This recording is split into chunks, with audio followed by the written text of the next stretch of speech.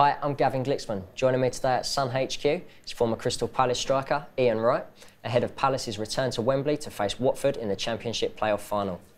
Wrighty, the Eagles back at Wembley. I know, I'm really pleased for him. And Palace fans, I know how much they love a Wembley day out.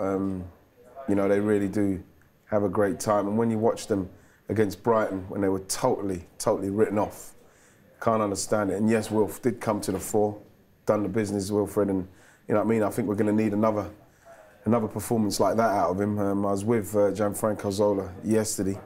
We spent some time together, and you know they're very confident. Now I'm not saying that Gianfranco was swanning around the place, but he's got an air of confidence about him, which obviously a world-class player of his stature is going to have. But there is a certain confidence to Watford being the favourites in this, where Palace I think are going in like they did against Brighton. They're not favourites in this game, but they have definitely got the capability of, in a one-off game, beating Watford. And obviously that's what I'm hoping for.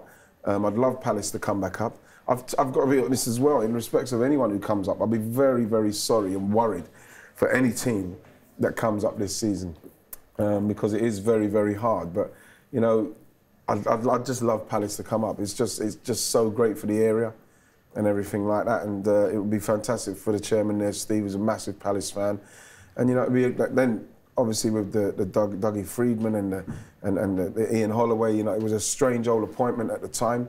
You know what I mean? I was wondering what's going on because Dougie wasn't doing too badly, but like Ian Holloway, he is great. I do love him, and now he seems to have rubber stamped the fact that he got the job. So good luck to him. Hopefully it works out for him. Palace's form probably wasn't the best, though, going into the run into the end of the season and reaching the playoffs.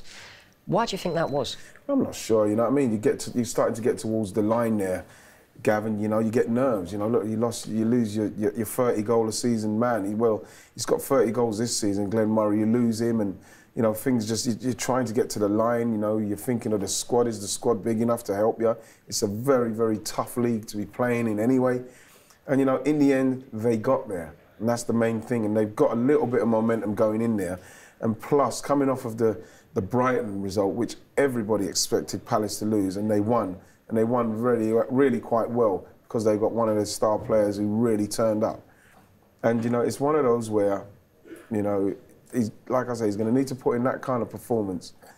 And then, you know, you'll have to see what happens on the day. But Watford themselves, yes, with everything what's going on and the loophole in respect of the loan signs, I'm not really interested in that. I just think that they've done brilliantly as well. Gianfranco's done a brilliant job down there. And yes, he'll have his problems if they do win it and come up, because I think there's still an embargo on them in respect of transfers. They can't do anything until the 31st of August, so that's going to be an interesting one for them. But at the end of the day, it's two teams at Wembley, and it's going to be who deals with the nerves of the occasion. You're talking about the £120 million game they're talking about. By the time it comes on Monday, it'll be £150, £160 million game. But there's a lot of pressure. But, you know, it depends on who deals with it better on the day. You've played at Wembley. How did you deal with that pressure? I looked forward to it. You have to look forward to it because what more can you do?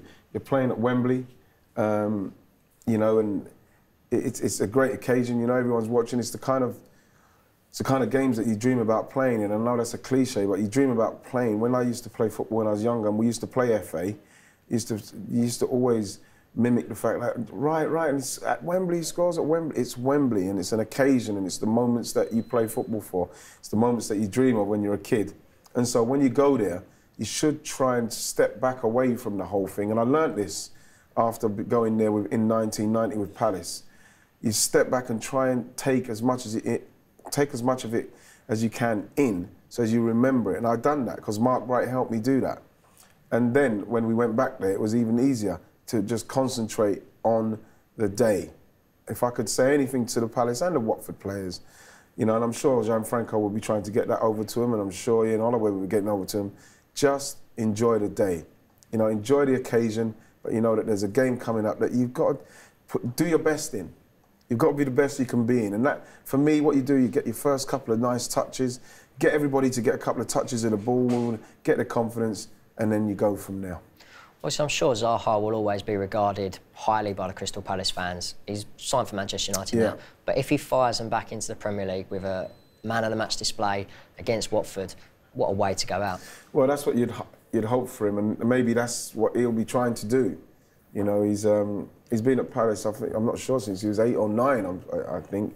You know what I mean? And he's got the dream move. It must have been terribly hard for him. You know, you get the move to Manchester United, you get loaned straight back to Palace, and you know, you're a Manchester United player on loan at Palace. All of a sudden, a week before, you was a Palace player. You've got the dream move to the biggest club in the country, and arguably one of the biggest in Europe. You know, all eyes are on you even more.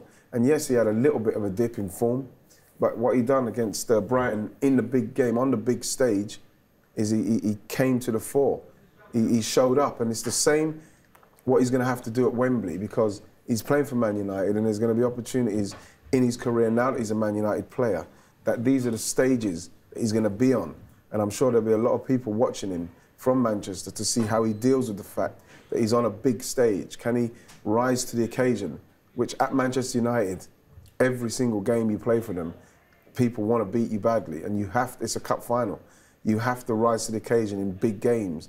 And this is why I was pleased to see Wilf come through against the Brighton game and score the 2 goals that got them there. But now, this is the showpiece. This is where people are saying, right, Man United have paid £15 million for him. He's on the big stage now. Let's see what he can do. And that is not putting pressure on him. That is exactly what's going to happen. And all he's got to do, because he's got the ability, is just go out there and just play your game. Don't start the game trying to take on 5 and 6 players and all that stuff. No, no, no. Just do your stuff, do what comes naturally, get past people, just show people why Man United have paid that money for you, and blast Palace back into the Premiership. Whatever happens, let's hope it's a great game. Top man, Wrighty, yeah. thanks for joining Top us. man. Cheers.